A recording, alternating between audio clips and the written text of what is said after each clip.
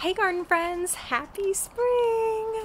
Oh my gosh, I am so excited that it's finally warming up and we are finally well into our growing season, on our way into the growing season. I'm super excited to get started doing some projects around the garden and hopefully starting to kind of establish this new garden that we have since we've moved, so I'm really excited. Today's video is one of those projects that I have been wanting to do, and it is going to be building some raised garden beds. So this is something that I knew I wanted to do when we moved here because we didn't have any space to be able to do that at our last house. So I'm super excited to be able to do it this time, and I'm crazy lucky because I did score some free wood from my brother. So these babies are completely free. So anyway, we're building these garden beds and they're super simple and straightforward. I did start this project with my husband a couple of days ago, so you will see some clips of him cutting the wood for me. He's pretty much cut everything out, and we did start assembling one of the beds, but at that time, like that day, our daughter was just not sleeping. We were having trouble with her and I had to keep going back and forth trying to get her to go to sleep for her nap. So because of that, we were having a lot of trouble getting her to go to sleep, and it just ended up that the project was not able to be completed. So I am back here by myself. I pretty much only have to screw a couple of things in, but I figured I would go ahead and share with you guys the way that we're building these, and then hopefully we can obviously finish building them. I'm planning on building 4. I feel like that's going to be enough, so we'll see how that goes. But I'm going to try to assemble one completely today and then also kind of just show you guys the process. So I hope you guys enjoy this video. This is going to be a super simple and like easy way to do this, so I hope that this is like valuable information to be shared with you guys if you are like me and you just need something that's really easy. I'm not looking for something to last a super long time because we are renting, so for me, I'm just looking to get something that will hold for a couple of years until hopefully we can move into our own place. Okay, so these are the boards that I'm going to be using to make the garden boxes, the garden beds, or the raised beds. These are the boards I'm going to be using. As you can see, we have 3 different types of cuts. So I'm gonna go ahead and flip the camera around so you guys can see it a little bit better and just explain kind of what we did here.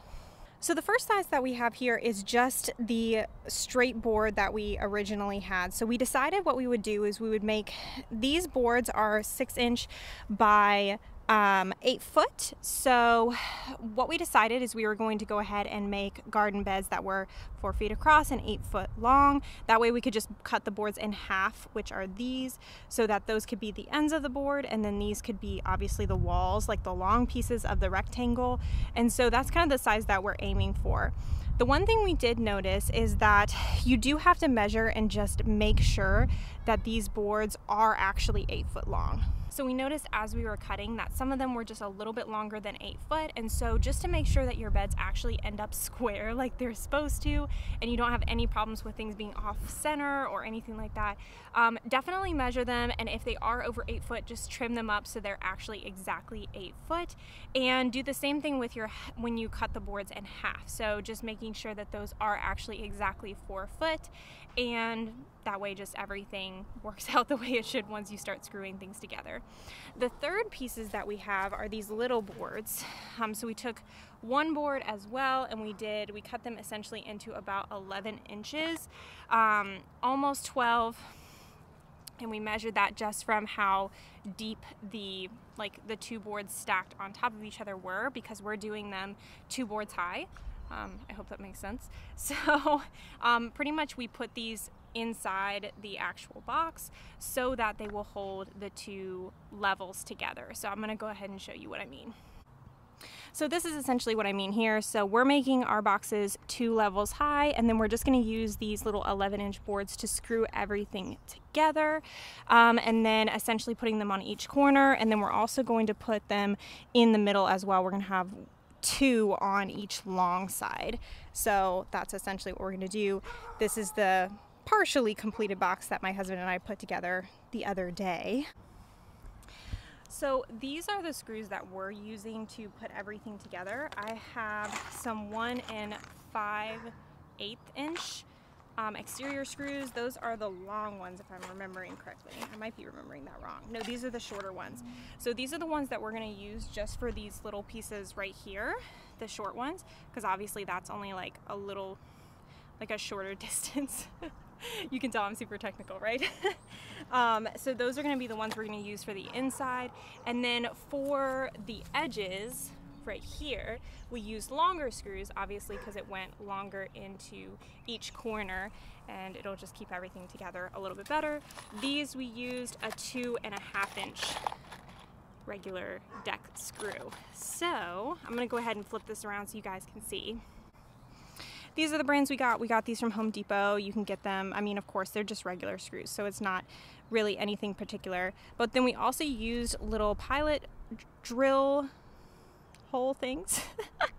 We also used these to kind of do a little pilot hole, just so the screws would go in a little bit easier. And apparently this is a special type of drill bit, so I will go ahead and list that below so that you guys can see what it is. I'm not 100% sure. My husband knows. He picked these up for me, and essentially it's just so that when you do screw them in, as you can see, they're kind of like indented, so they don't end up sticking out and you could like cut your hand on them or whatever. Not necessary, but it's definitely handy if you have them. Apparently they're fairly cheap to pick up from Home Depot or Lowe's or what have you.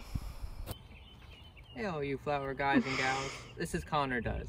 We're gonna be doing some cutting today. We're gonna show you how to cut wood. So you just gotta have 2 years of experience and new tools, and then you just cut. That's all you do. Okay guys, I thought I would give you a little bit more of an in-depth explanation to what we were doing. As much as he's cute when he's doing it, I think that he can go ahead and stick to his day job and I'll stick to the YouTubing. But essentially what we're doing here in this clip is we are just cutting the long boards in half, and we're actually cutting them to 47.5 inches. So as I had mentioned in earlier in the video when I was filming, is that not all of these boards are exactly 6 foot. So sometimes they're a little over, sometimes they're a little under. So just to make sure that we got all of the end boards completely even and we were able to make the most of the wood that we had, we did cut them just a little bit shorter than exactly 4 foot. So I would definitely suggest doing that and just finding an even number to kind of set yourself on. And then once again, now that he's cut one to 47.5, he's just going to mark and make sure that the other board is also 47.5, so that they're both exactly the same size. So I hope that that makes sense. And we did the same thing with the 6 foot boards, like the long boards. I'm sorry, not 6 foot, the 8 foot boards, the longer sides. We did the same thing with those as well. And just a quick note about the setup that we're using here to accomplish this project. We did have 2 sawhorses that we're using to support the board there, so that we can cut with our circular saw, and obviously we had a circular saw on hand as well to be able to do this. So I would definitely keep that in mind if you are kind of looking to make raised beds to save yourself some money. You do need just some basic tools.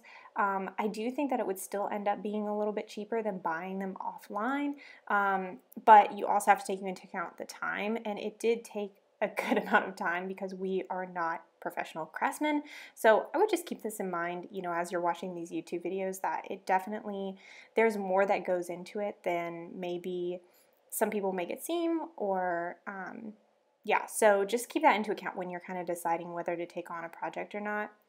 And also other quick note about this second cut that we're making. Now we're starting to use some of the boards that were really just super off in their measurements, and we are using them for the 11-inch inside boards. And we did decide to make those 11 inches just because practically, even though the board said that they were 6 inches by 8 foot, it seemed that they actually tended to be a little bit closer to the like 11-inch tall for whatever reason. It didn't actually equal out to 12 inches as you would think a 6-inch board, 2 6-inch boards piled on top of each other would. So just keep that in mind.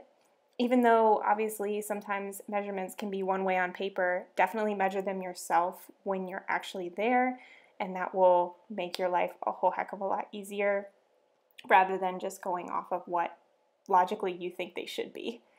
Okay, so here in this next clip, you can see me kind of fumbling to start to try to get these boards drilled together. This is the next step that you're going to need to do when you're assembling these beds. So the next thing is just to go ahead and drill all of the pilot holes and then screw the screws in to start to assemble the frame or like the bottom frame for it. And then of course you'll do that twice to get the two rectangles that you need to stack on top of each other.